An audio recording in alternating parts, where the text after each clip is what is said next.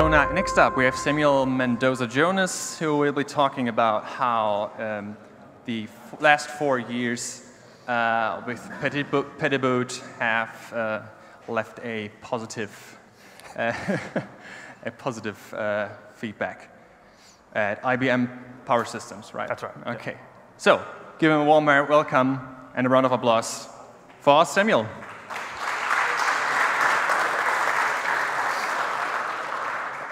Thank you very much. I'm assuming you guys can hear me.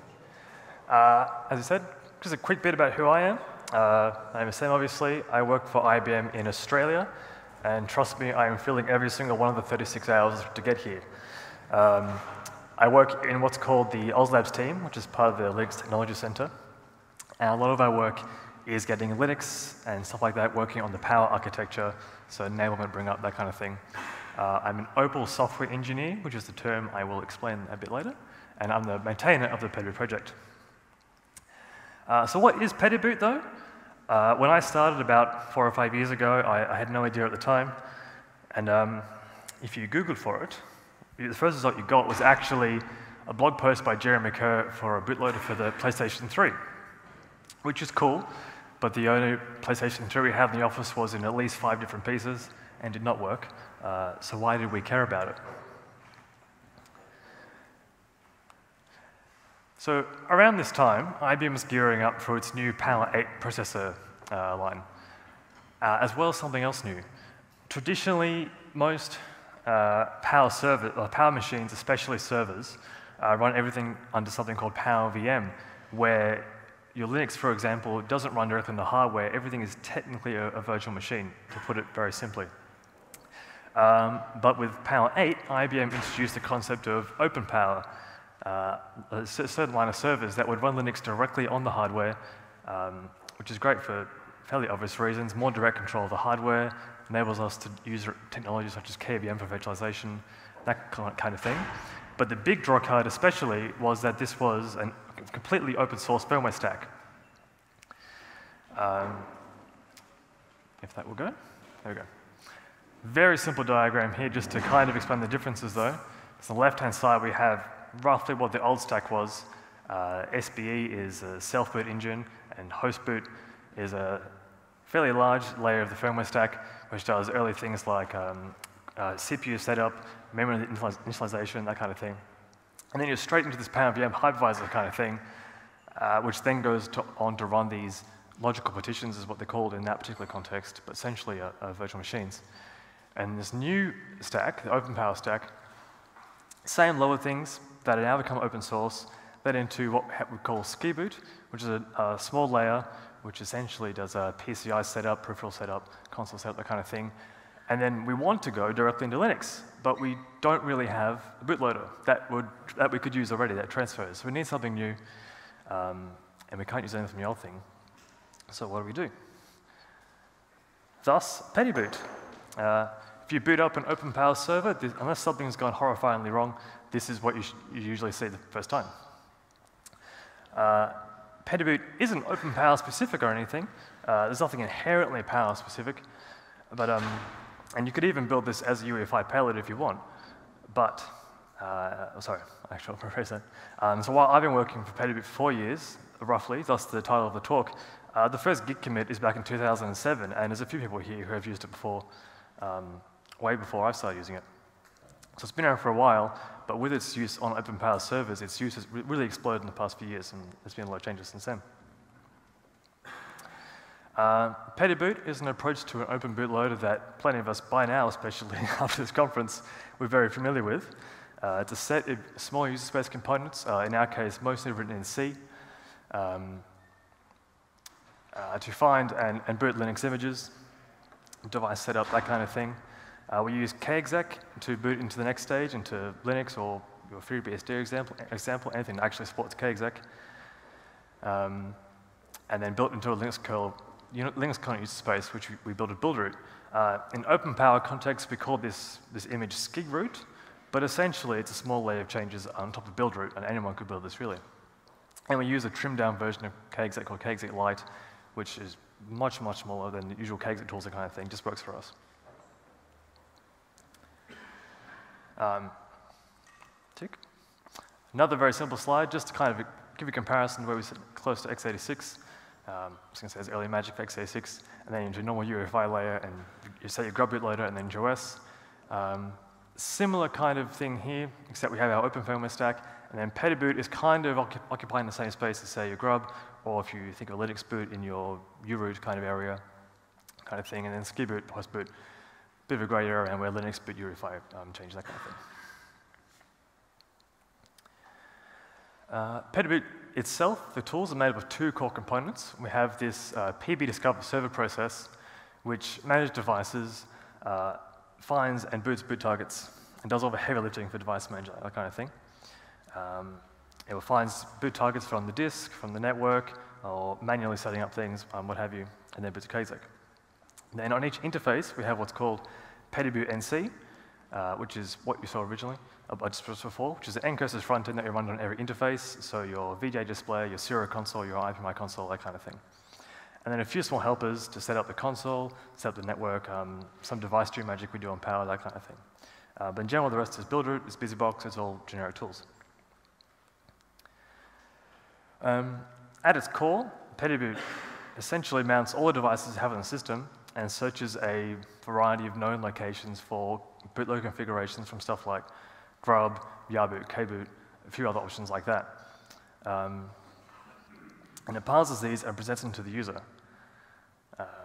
This is an example. This is from a grub config. It's parsed all the important bits, and you can modify it if you want, but essentially that's what it would use to then kexec this device, or this boot target, sorry. Petitboot does have its own simple format as well, but the idea here is that we don't need to change anything in the distro. We just inherit the configurations that people are already using in their Linux distros, and then it's all good to go. NetBoot's also pretty straightforward as well. By default, let's configure it differently. Petitboot will DCP on an instant interface, searching for boot configurations via Pixie Linux, and a little bit of iPixie support, but it's pretty preliminary at this stage. There's no Pixie second stage required, like some other bootloaders we've seen, just like some other bootloaders we've seen today. Because we're already running Linux with kexec, we just boot the targets directly, we don't need any second stage. Petitboot does the parsing and the booting, but everything else is generic BusyBox tools to do the DCP configuration, all that kind of thing.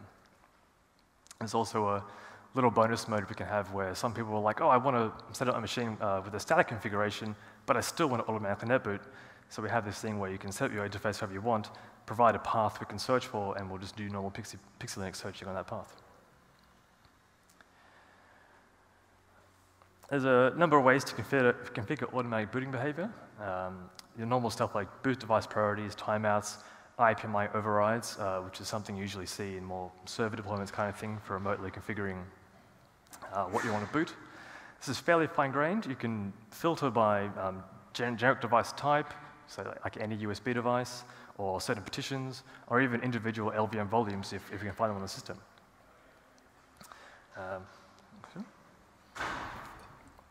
And so, in a way, Petitboot's quite similar to some things we've already seen the past 2 days, like uroot and system boot and Linux boot, all that kind of thing. But if I had to kind of say why our approach is different, I'd say it's lucky in our sense, in that other projects like Linux boot are trying to open up this closed platform and give you options to do what you want on those platforms, whereas we're lucky enough that platform is actually already open, and we don't need to spend all their time there, so we can spend more time on providing a solid bootloader interface and tools and configuration, not only for individual users, but also for larger customers and ODMs who are saying, oh, I'm buying 1,000 of these, how can I fit it into my infrastructure, that kind of thing, making sure it works transparently, easy, and that kind of thing.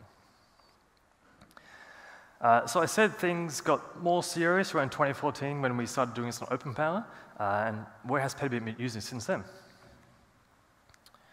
Oops. So I mentioned the OpenPOWER line of servers in 2014. So every OpenPOWER Power 8 machine is running Petitboot as its bootloader. First on the Power 8 S812L, which is technically not OpenPOWER, but runs the Opal stack. And then onto the rest of the Power 8 lineup, like the S822LC series. You might know of these as your Minxies and your Firestones, the OpenPOWER series machines. This also includes partner machines like Rackspace's Power8 Barrelline, which is their open compute server, as well as, for example, Supermicro have their Briggs & Stratton series of servers. They're all on Opal. Or the OpenPOWER stack, I should say. This year, IBM launched its Power9 series of chips, in particular the Witherspoon and Boston machines, also known as the AC922, if you've heard of that. These are all OpenPOWER, so of course they're in Petitboot as well. And you've probably heard that these are the compute and storage nodes on Summit and Sierra, which are the United States' two new supercomputers that took out #1 and #3 on the top 500 recently. Getting away from huge server stuff, the TALOS II from Raptor Technologies is also a OpenPOWER machine running a Power9, but much more, is pretty much our own example right now, having in a desktop workstation kind of form factor. All right, I'm pretty excited because we're going to get some of these in the lab soon, hopefully, if we can get them shipped. I know some people here are trying to get their hands on these. If you have one, come talk to me because I'm super interested to know what they like to use and how Petitboot works in a more desktop sense rather than a giant server deployment. And I hear cool things from elsewhere as well. There's a company called OpenGear. They do network gear, infrastructure, that kind of thing, based on x86. And they have been using Petitboot as the bootloader for their network gear, switches, that kind of thing. And they've been, which is cool just because it's on different architecture completely, but it's also cool because they've been extremely strong contributors to the Petitboot project, making changes, asking questions, everything. They're really active on the mailing list. There's been more, in a similar way, there's been more interest in running it on ARM64 and supporting EFI variables, that kind of thing. I'm not sure exactly what these people are using it on, but they've been very involved in the mailing list and contributing patches to make it work in a generic sense there. Another cool example for us personally in OpenPOWER is that because it's a small Linux image, it fairly easily runs in our simulators when we're doing chip bring up and that kind of thing. Petitboot kind of ends up being one of our biggest debug tools. If you can get to Petitboot, you've done pretty well to get the new chip working. So why did we double down on Petitboot, though, and make it our main bootloader for OpenPOWER? There's a few reasons that come into play for us. #1 by far is that it is just Linux underneath it all. Not only does it mean using a lot of existing tools, but there's a lot of overlap with what our team does, is making Linux work on Power, enabling it for new chips, that kind of thing. So we save a lot of time doing both at the same time. Especially considering device drivers. Aside from platform support, there's a bunch of disk network, sometimes video drivers that we need to have in our bootloader stage. As you saw before, the old stack was completely closed source. Can only bring so much stuff over from there. We didn't really want to, no one in the team really wants to rewrite all the, say, OpenFirmware 4th drivers, and even considering UEFI generic drivers, even if they do exist, they don't tend to run on Power anyway. So picking up Linux is way easier in that sense. It's open source, which goes very well with the open firmware idea, obviously, but not only that, it's very easily to extend, both for individual users and for when we're talking about extending it for larger ODMs, that kind of stuff. For the machines we're running on, we have generally more complex requirements than just boot this on this disk, or whatever happens to be on the network. So it's important for us to have a platform we can easily extend.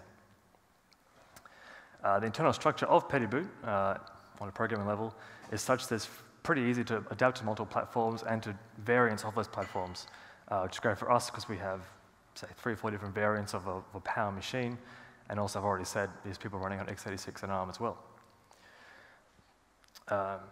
It's fairly intuitive, so we have a lot of users coming from a traditional x86 environment. They come in to use Petitboot, and they might have a few questions to start with, but then generally they don't come back, they're good to go, everything's fine. We're not finding too many teething problems with that.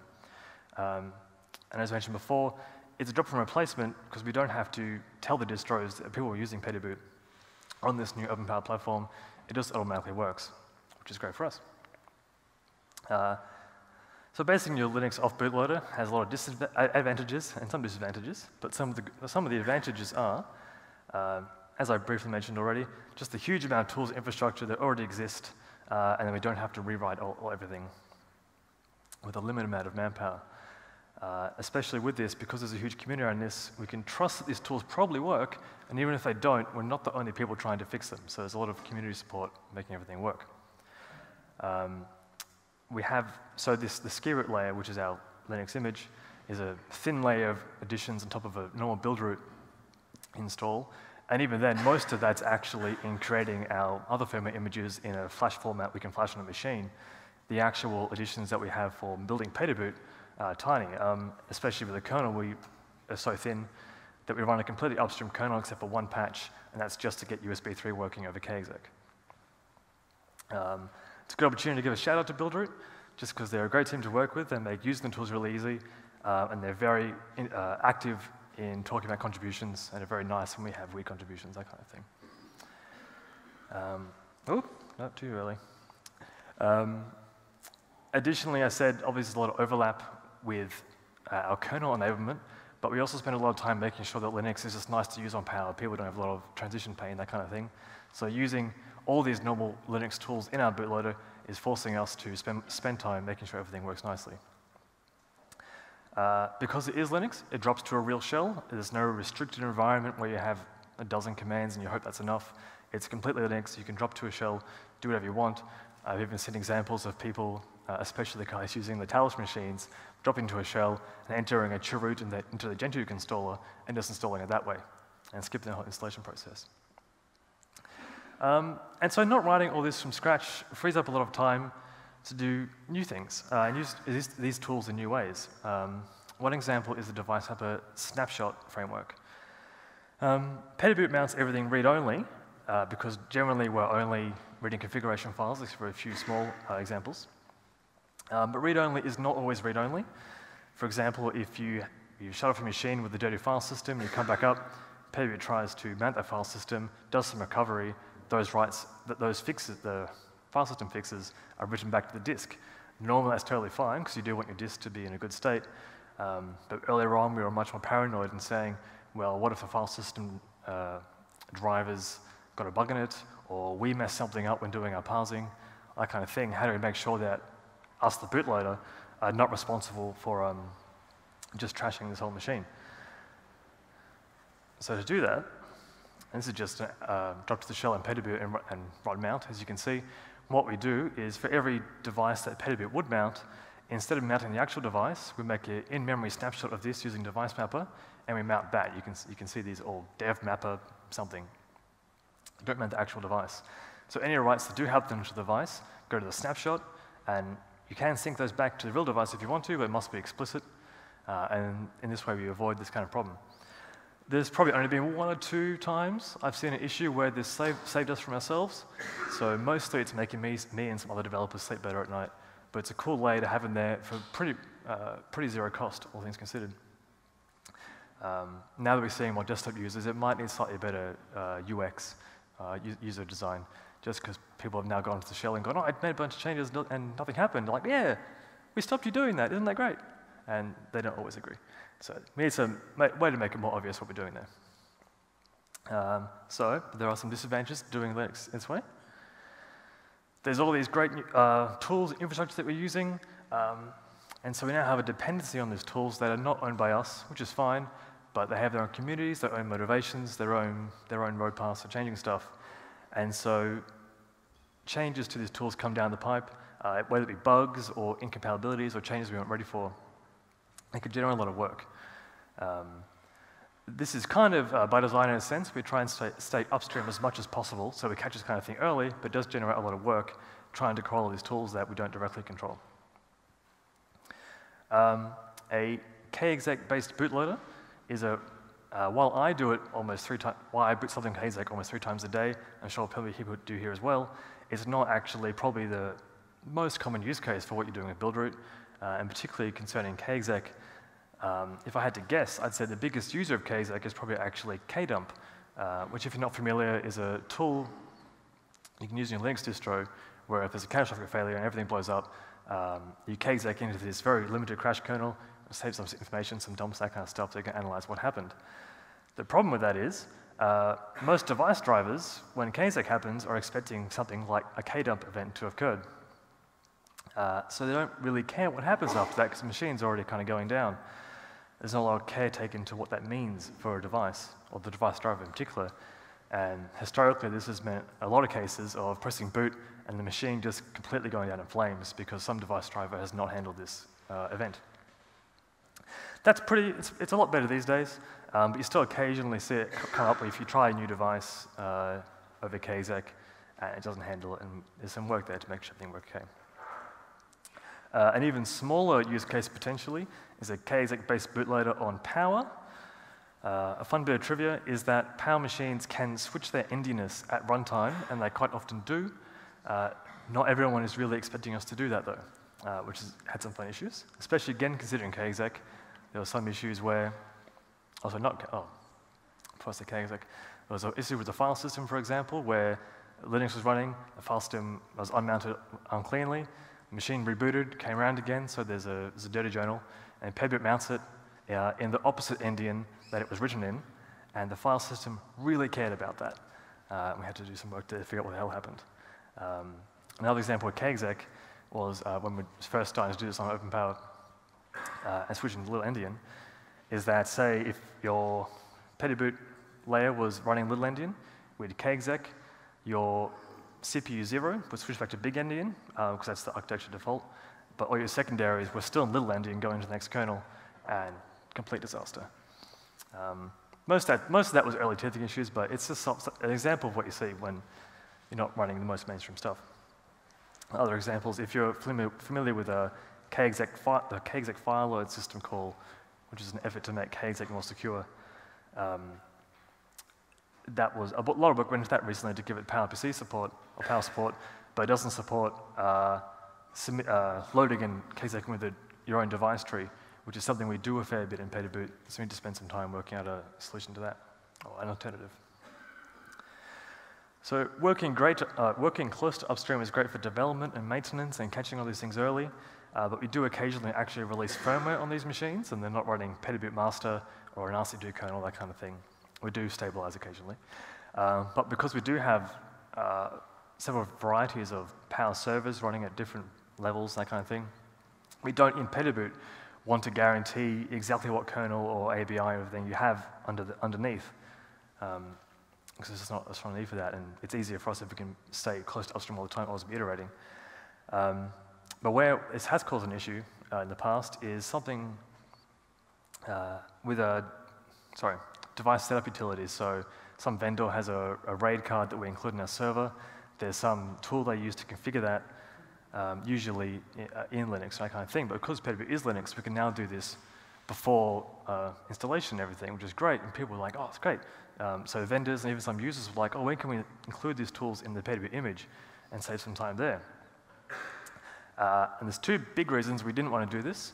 Number one is that they are almost exclusively closed source blobs, and we don't really want to be carrying that in our image. And number two is that they tend to have a fair amount of dependencies.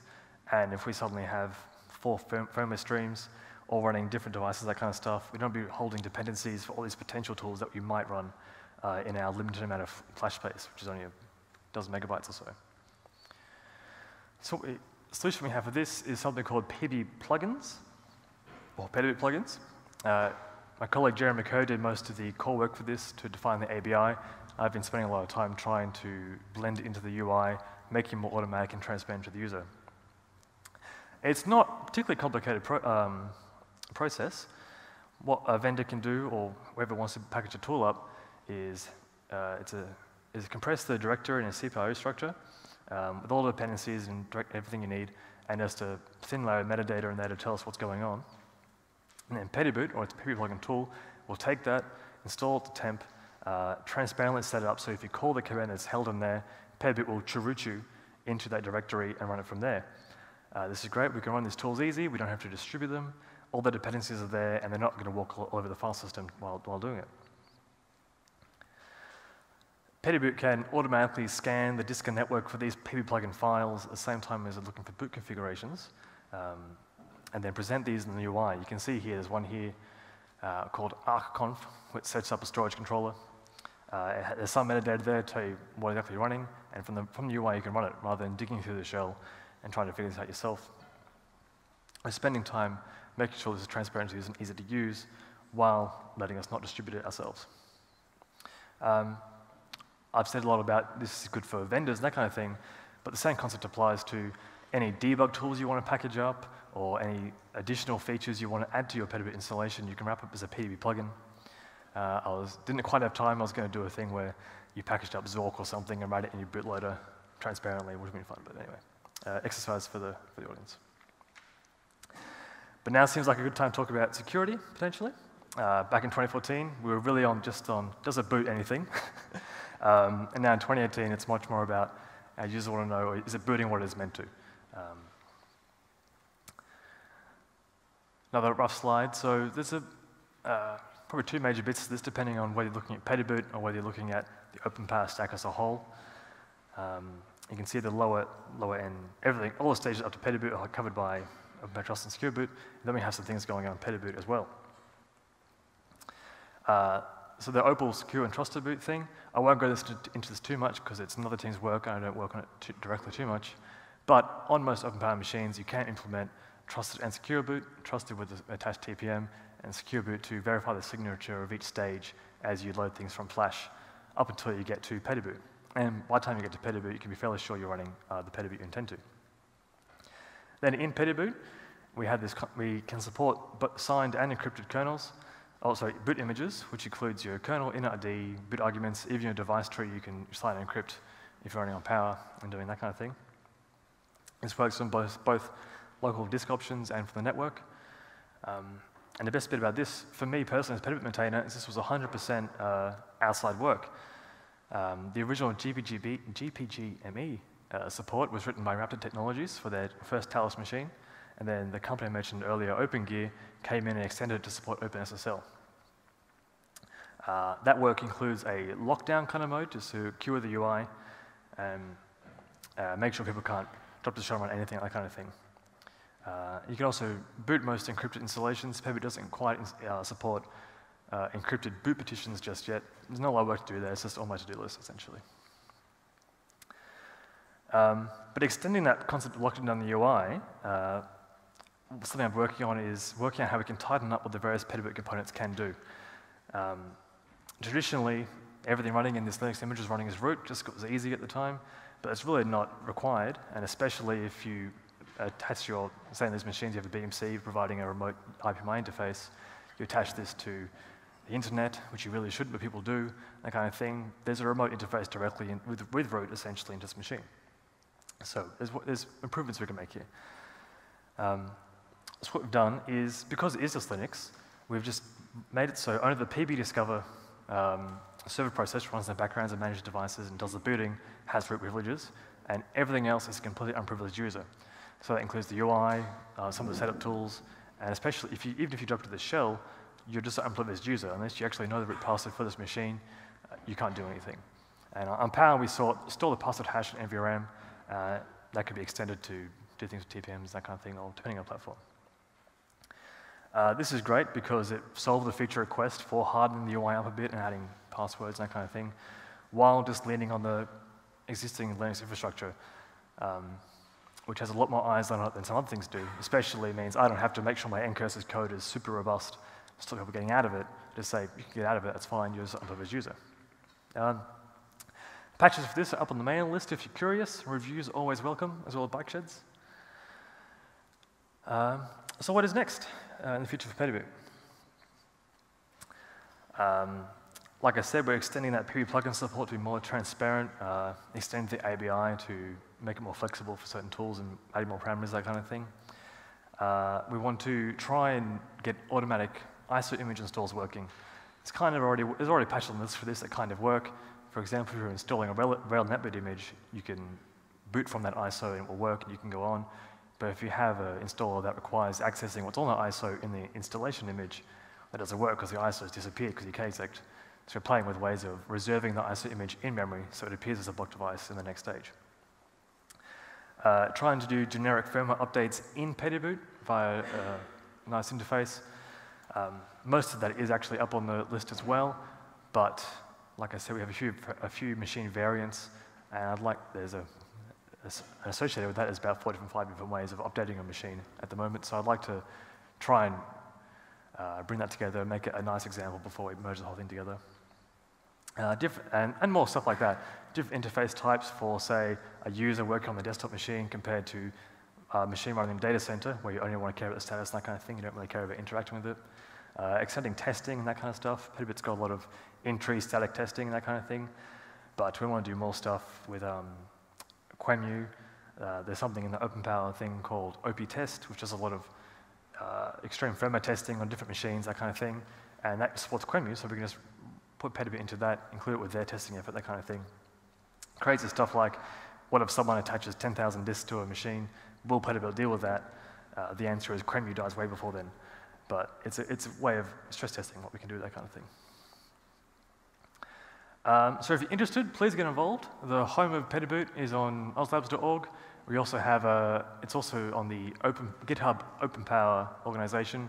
The trees are exactly the same. We just tend to use it for issue tracking, that kind of thing. And the mailing list is there. If you're interested, come have a look. I think that's about it. Thank you very much.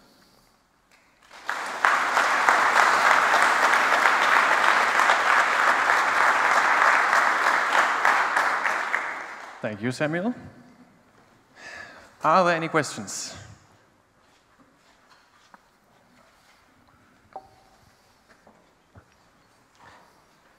I'm very interested if you can go into some more detail about the what the earlier stages in the bootloader are doing for security, how they interact with the TPM, and also what sort of flash protections the Power 9 has to prevent malicious or unauthorized access. I can a little bit. Ideally, my colleague Stuart was going to be here this week and do a talk on that actually as well, but he couldn't make it. Actually, maybe sure if Ben is there, do you know much of the stack? Just to single you out. Yeah, I'm not sure about that. The trusted stages, I don't know as much about because it's a different team, like I said. The secure bit stuff in Flash. All the firmware stages are laid out more or less roughly as I was saying before. And each one of those is represented as a secure container with a certain secure header on top. And then that is, as the machine boots up, those signatures are checked. As each stage checks the next signature before it comes up, that kind of thing. I probably won't go too much into it there because I'll start explaining things the wrong way, but I can get in touch with some people who do know much more about this if you want. Okay, any more questions? Hey, my name is Dimi, and I have a question about, you said multi-platform support. Mm-hmm. For example, if we would like to have an infrastructure, or let's say we support different, different scenarios where we have Power 9, and at the same time we have an 886 system, and you mentioned something about, having other platforms. So how much is Petitboot supporting other platforms than Power 9 currently? For example, if we take the Linux boot and we want to, let's say, use a supported Intel server board there, they have the 2600 WF, which is modern enough, let's say. So, and then we want to have the single bootloader. We don't want to split and support two different bootloaders. I mean, do you think this would be possible in the near future? Future? Definitely. I mean, the vast majority of Petitboot is platform agnostic. Most of the platform-specific code that we have is, I start from generic stuff, is stuff like, say, on this Power 9 platform, how do we do it? How do we figure out IPMI? What config consoles do we have? That kind of thing. Yeah, or where do we save our config, say, in NVRAM or an E5 variable, that kind of thing. So the only extra work would be just working out how that works on that platform. It's fairly easy to add, but you could probably take it as it is, and 90% of it would work fine. Sounds great, yeah, because I think it's really good if we can just focus on one bootloader. I mean, it will lower finding the problems in the booting procedure afterwards. Once we get away the board specifics and we can get, the secure or trusted boot, we can have something very similar rather than having different scenarios. And I see a lot of movement. I mean, we see the Linux boot progressing, we see the Petitboot. So if it's really that much hardware agnostic, it sounds really good. Take a look, thanks. Okay, any more questions? Okay.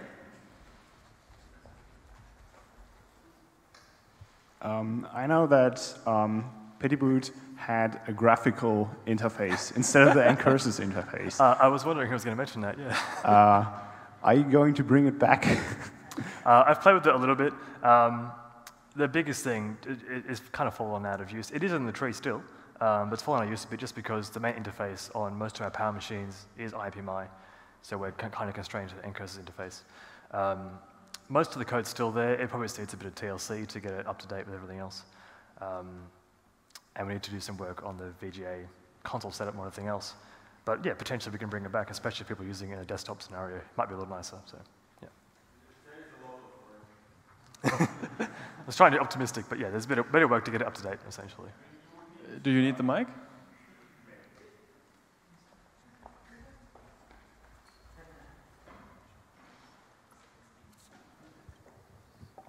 I wrote that stuff, and it was just an excuse to play with the twin library that Keith Packard wrote back then.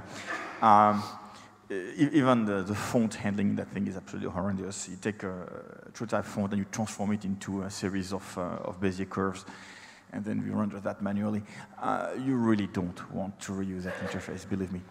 If you want to do graphics, the main problem is going to be having a way to easily abstract the various forms that Petitboot has for configuration of IP, for example, or boot device, etc., etc.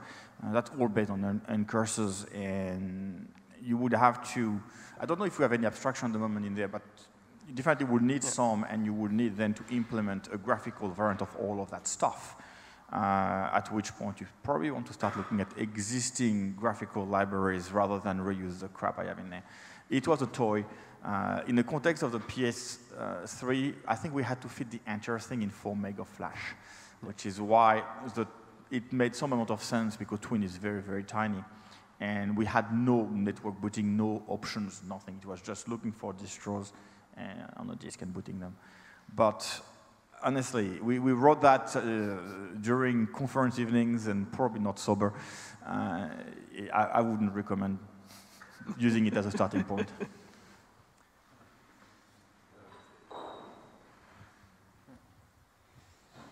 Thank you. Any more questions?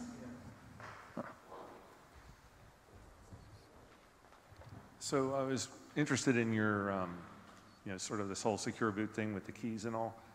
So in the Power implementation, where is sort of the root key kept? Is it in fuses or is it in somewhere rechangeable?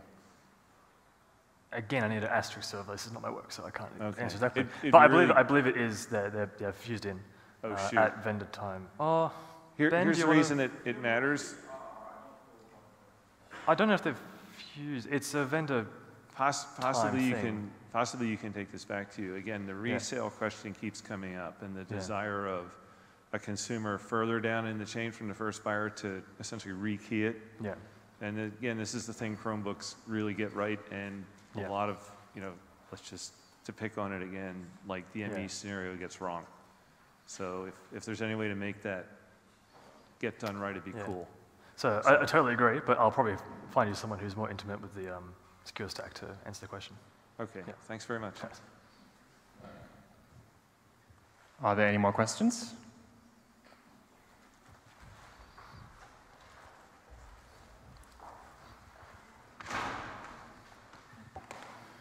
So how big is the image of your init ROMFS? Or, all right, so on pretty much all the Power servers, we reserve around 16 megabytes of space in flash for the whole image.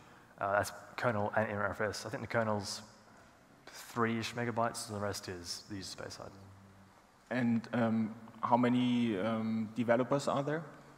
How many what, sorry? How many developers work on developers? Depends how you count. I'd be the main developer, essentially.